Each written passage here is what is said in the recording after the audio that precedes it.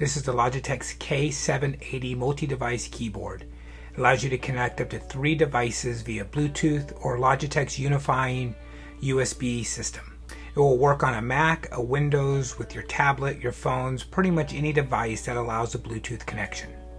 This keyboard works extremely well, especially when you pair it with Logitech's Triathlon M720 mouse, which also allows a connection up to 3 devices. I'll be doing a review of this mouse in the coming weeks. I'm just going to keep this review nice, short, and simple. I'm going to give you 5 cons and 5 pros to this very keyboard. Starting with the cons, number 1, no rechargeable batteries. Logitech states that you can get up to 2 years on one set of 2 AAA batteries. If it gets anywhere close to this, I will make this concession. Number 2, it's not backlit. I'm sure this helps extend the battery life, but I would sacrifice a little battery life, especially if it's 2 years, for a backlit keyboard. Number 3, there's no light indicator on the cap locks or the num locks keys, so you don't know whether they're on or off until you start typing. Number 4, the arrow key placement.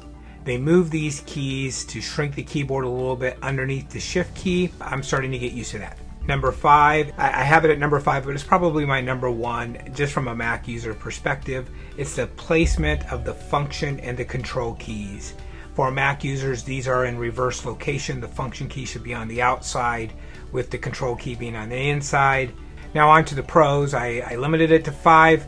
May have cheated and crammed a couple of them together because they were similar, but there are many that I could go on and on about. But here are my top 5 pros for this particular keyboard. Number 1, the keys feel great. Good response, good travel, good feel to the overall keyboard. Number 2, easy setup, adding new devices. Just press and hold the number until the light starts blinking, and then you can connect it to another device. The switching of the Bluetooth is also very quick. There's no delay. Pressing the button and then you can start immediately typing on the other device. Number 3, there's a tray to hold your tablet and phone. It's a slight negative because you can't adjust the angle and the tray is not adjustable, so it probably won't support your phone case. Number 4, solid build. This does not feel like a cheap plastic keyboard at all. Weighing in at almost 2 pounds, the weight is needed to give you the confidence to let it hold your tablet and phone without fear of it tipping over.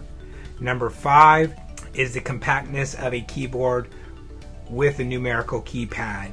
I did list it as a number 5 because they moved the arrow keys, but it's also a pro in this because now I can put this keyboard into my backpack and fully close the zipper.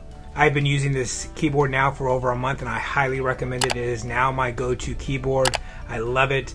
And now that it fits in my backpack, I'm also contemplating taking it back and forth with me to work. Put links in the description below to this keyboard. And if you want to check out the review of this mouse, watch this video here.